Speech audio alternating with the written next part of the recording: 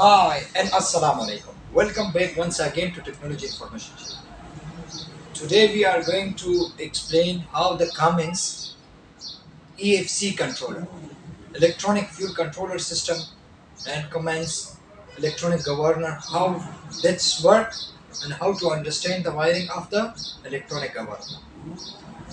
So complete watch the video.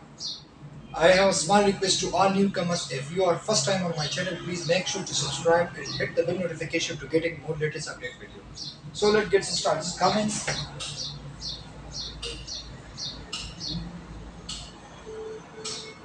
EFC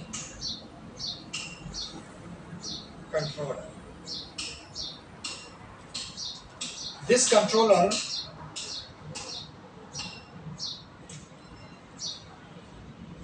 is like this. Here is a two wire and here is a small gate like opening and closing for the fuel in and fuel out to the injection system.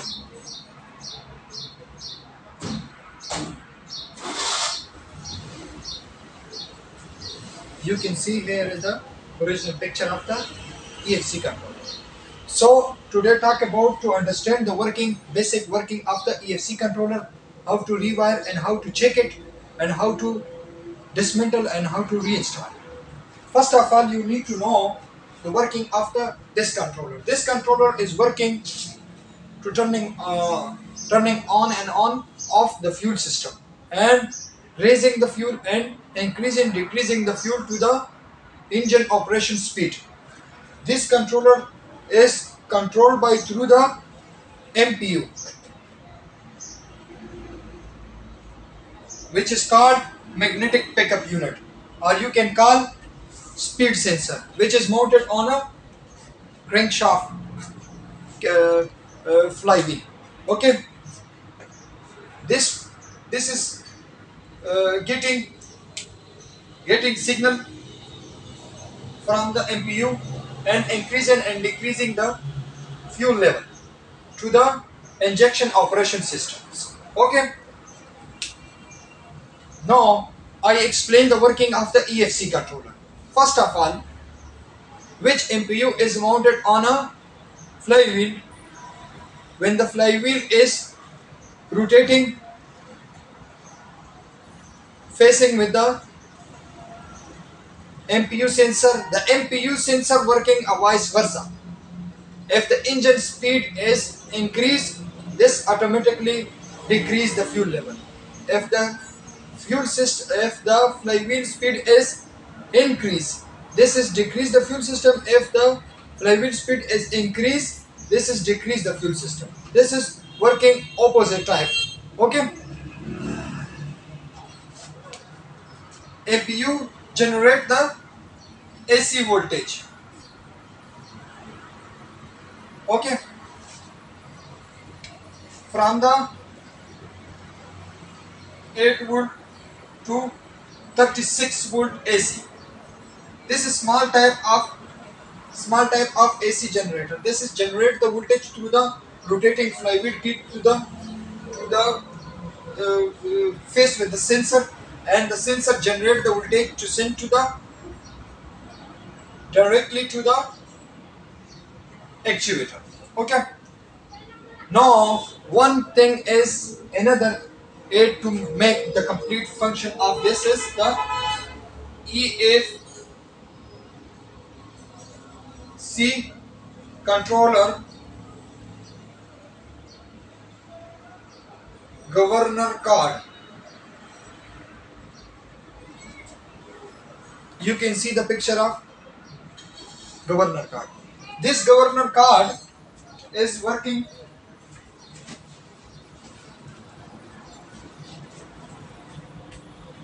for example. This is our governor card. This 2 point for the MPU. This is our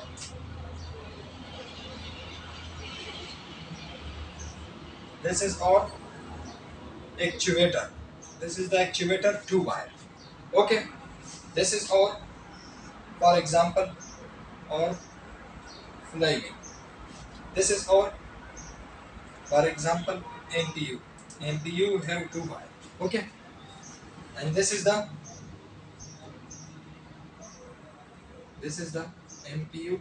This is the actuator. First of all, we are taking two wires from here to there. Okay, like this, and then take output from here to there. As you can see here, this time. Now let's see the working. When we crank the engine crankshaft rotating and flywheel also rotating with the crankshaft because the flywheel is mounted on the crankshaft. This small sensor of MPU generate the AC voltages. This is sending AC voltage to this controller. These controllers get back to the actuator card, and this actuator card have small door like here for the fuel passing.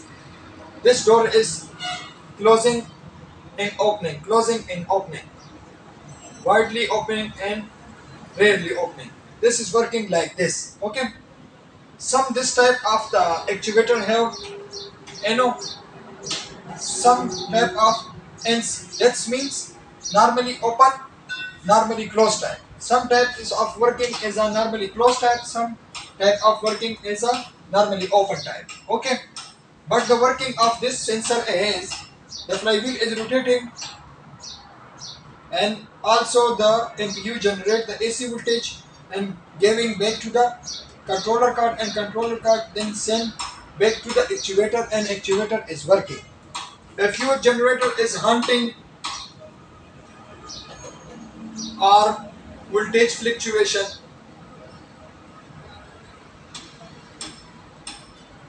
or poor rough running, this also may you need to check the MPU sensor output. Take a multimeter and take the reading from 8 volt to 36 volt AC. Make sure check the MPU sensor. Here is a magnetic tip. You can check here sometime if it's capturing the derbies of the flywheel. Okay, clean and retight again.